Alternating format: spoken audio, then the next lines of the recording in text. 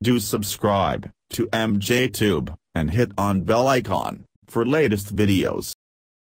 Hello guys, welcome back again. I'm MJ. In this video I'll show you how to download .NET Framework 4.8 for your Windows PC.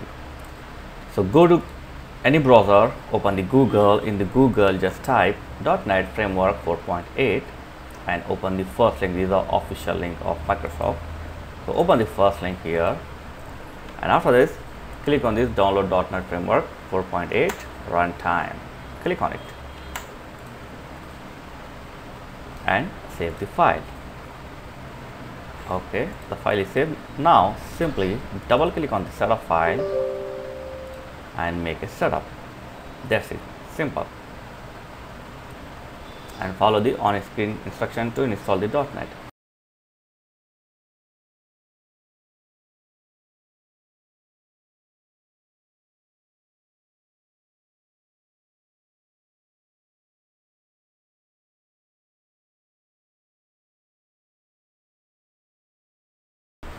Okay, it will take a long time to install, so it's better to minimize this window and you can do other work.